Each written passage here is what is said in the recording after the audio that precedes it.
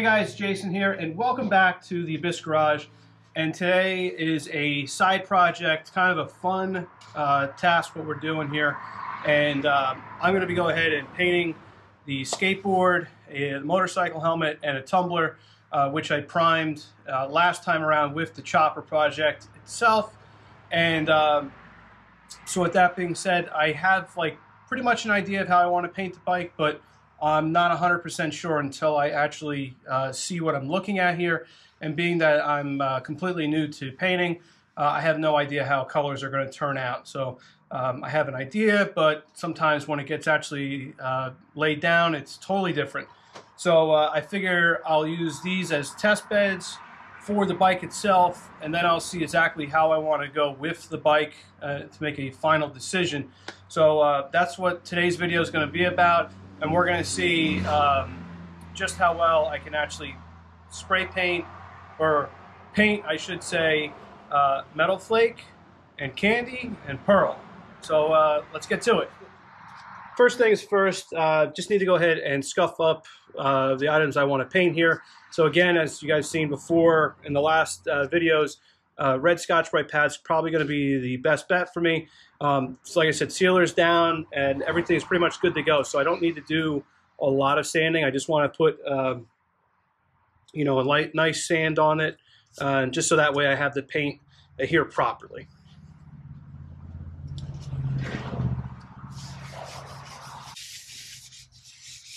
Also, I'm not a painter, so this is just all going on assumption of how things are supposed to go.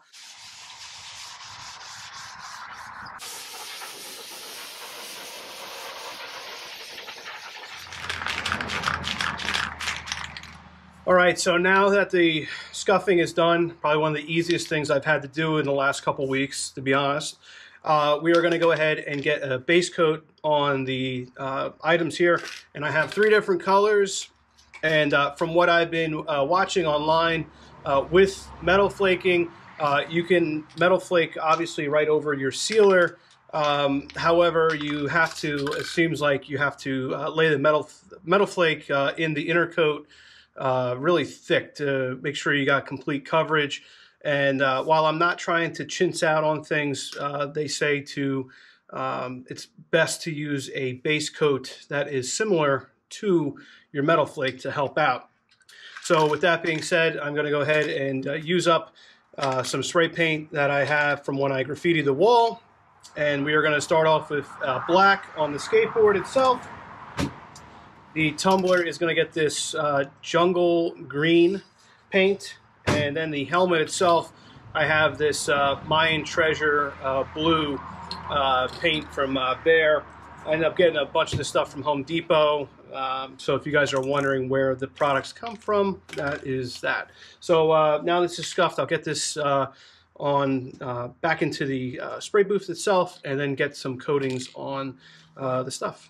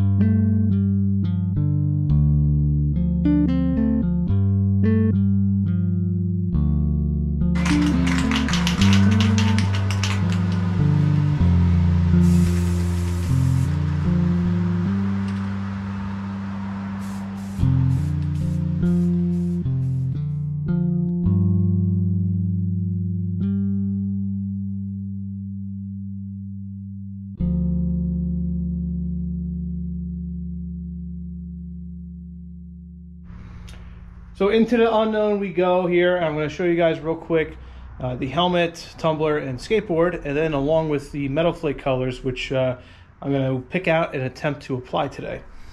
So here we are with the skateboard, and now that it's dried, looks pretty good.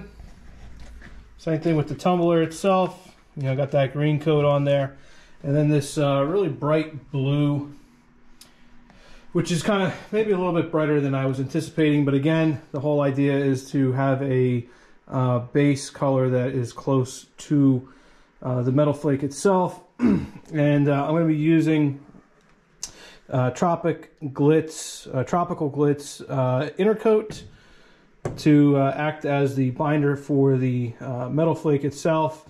I know some people will use clear coat as a inner coat, however it's different thickness and so forth and so on, and I'm sure you can use it, and I'm sure people have great results with using a regular clear coat. However, I'm going to play it safe and use the inner coat. And then here is the colors.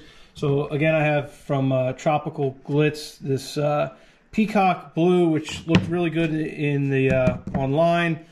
This just came in today, the Soul Glow. I'll open this up and show you guys. But I also have from Paint Huffer Color Culture, which is really great.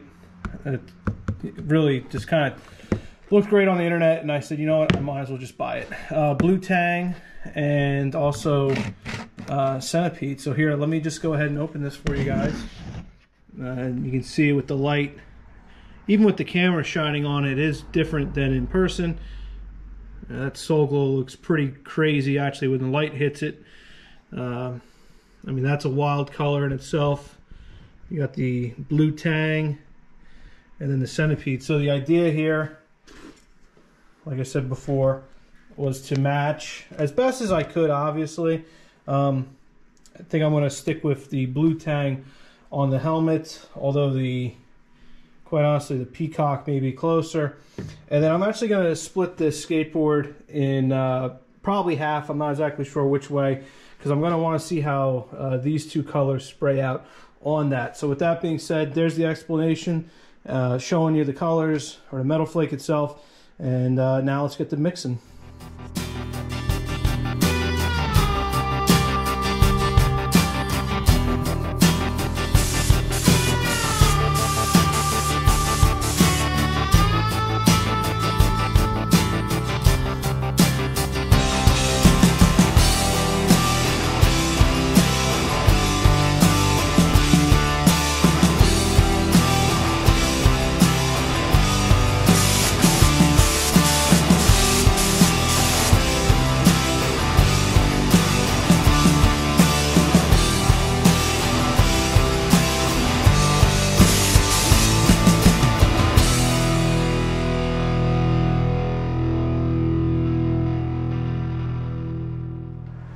Alright, so here's the color culture all mixed up.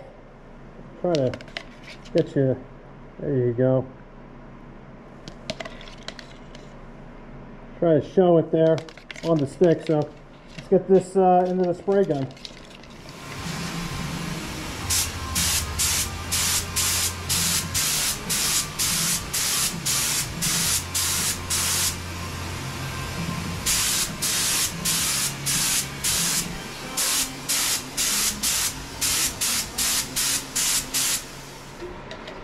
Alright, so hopefully I can get this on camera.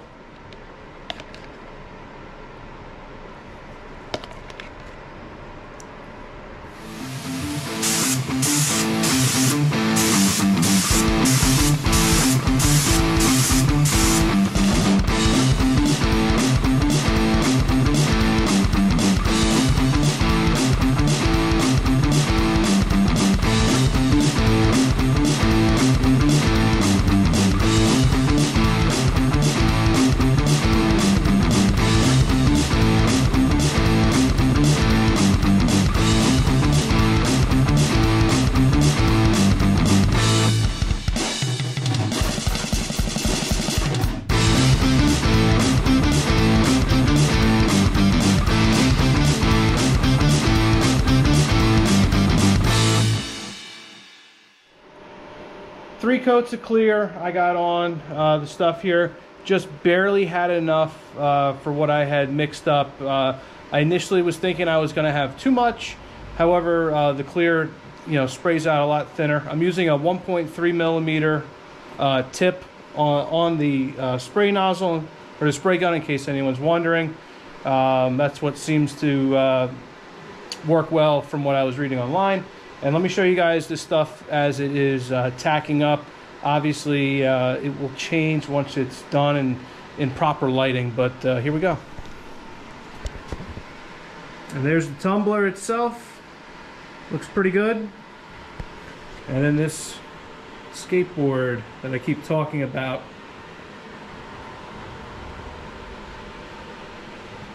So it's really hard to tell with the light. I'd have to get a light on there, but we'll see in the in better daylight later when it's cured.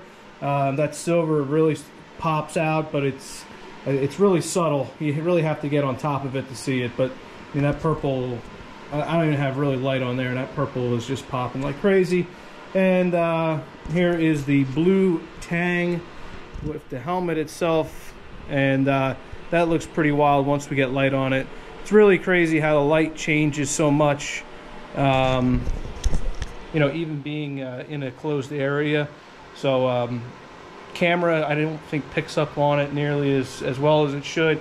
And if anyone's out there and has done a little bit of this, you know what I'm talking about. So let this cure, and so that part's done, and then on to the next step, which is going to be, like I said before, it's going to be the pearl, and it's going to be candy.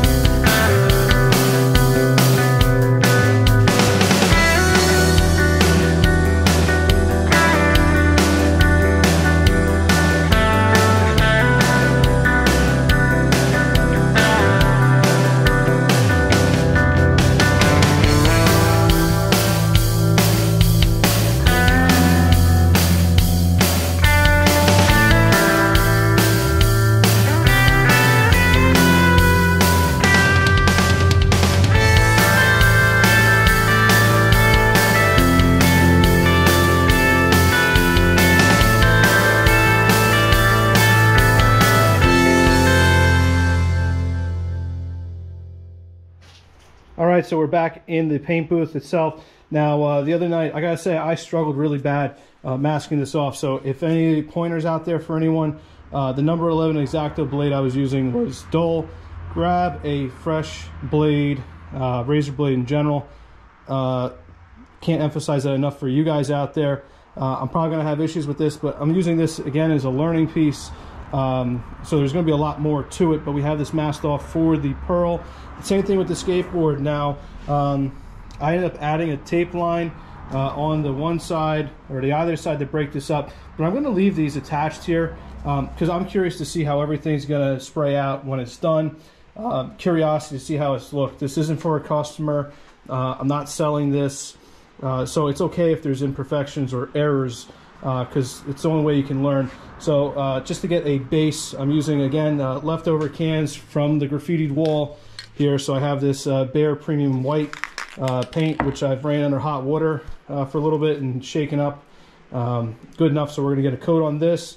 And this, I'm going to try, actually, I think what I'm going to do a little different is I'm going to spray white on the back side here and then up to, say, this portion of the helmet.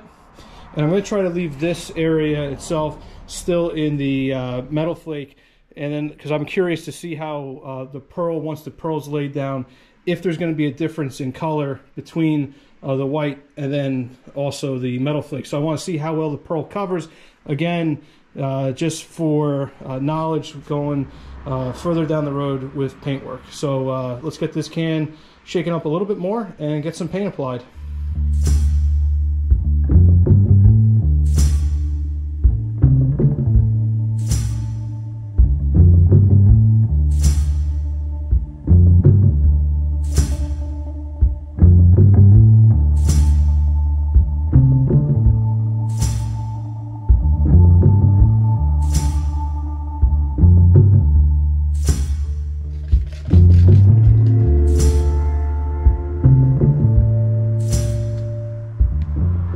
so it's hard to tell with the camera, but she's mixed up, and we'll see if I put too much pearl in or not enough pearl or just the right amount, so it should be interesting.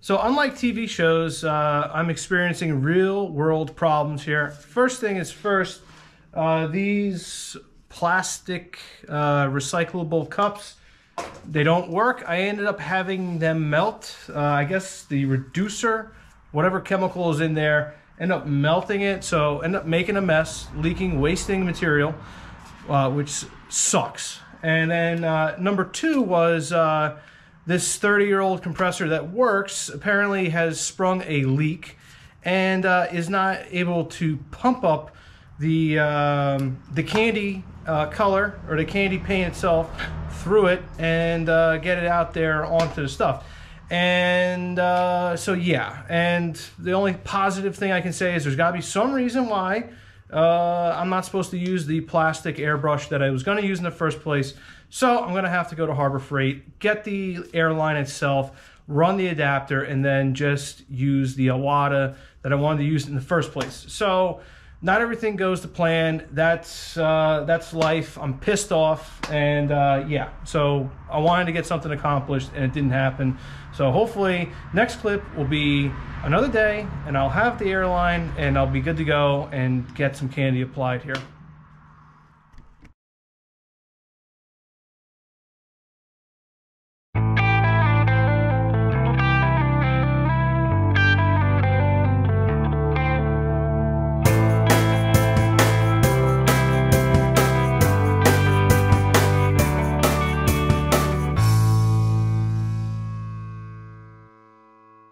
Here we are now about 1 hour after I sprayed the last layer of clear coat. I did 3 layers of clear on the on this stuff here, and it happened to be the right amount that I had mixed up. So I'm going to show you guys everything now that it's in that curing process, and then I'll explain the next step that I'm going to take here. So we start off with our tumbler. Now this tumbler itself, this was really basic, but I just wanted to see how candies and pearls are going to mix with each other in layers. So just for future reference, did that. Helmet itself, again, I mentioned before about the pearl, finding out that it's more translucent and then opaque, so you can really see how the color itself fades. Candy came out pretty cool with this this tape line that I did, more like a tree ring pattern. Put my logo on the back there, just trying to you know, take up some real estate, make some stuff interesting, and you know, again, more ideas down the road. But this looks really cool, and it changes in the light, so that's pretty cool. And then same thing here with the skateboard. You guys seen it before, but here is clear coat on top of the pearl and candy. So we start off with black, move to gold, which is more yellow with the white pearl on the background. Then we go to the purple, and the purple was definitely interesting. Change the fan pattern as well, just to try and experiment with things, and then come over to that blue, and that's really bright against, again, with that white. So looks pretty cool. I'm gonna grab a flashlight real quick and just show you guys what it looks like once light hits this thing. So again, looks just black, and then we hit light to it, and then you really get to start to see the silver just pop through, and it looks better with a different light that I have, but this is just one that I grabbed here. And then when you really hit that light with the purple, it just pops big time. Otherwise it just kind of looks dark. I mean, still stands out, So now the next step is going to head and let this cure, and then we'll going to wet sander a little bit, try to get rid of some imperfections the best that I can, and then go to a compound and then a polish, and then we should be done.